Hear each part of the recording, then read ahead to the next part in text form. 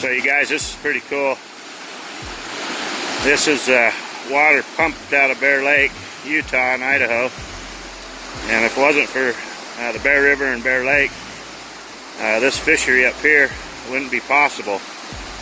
Well, this is pretty neat. The water's raging right now.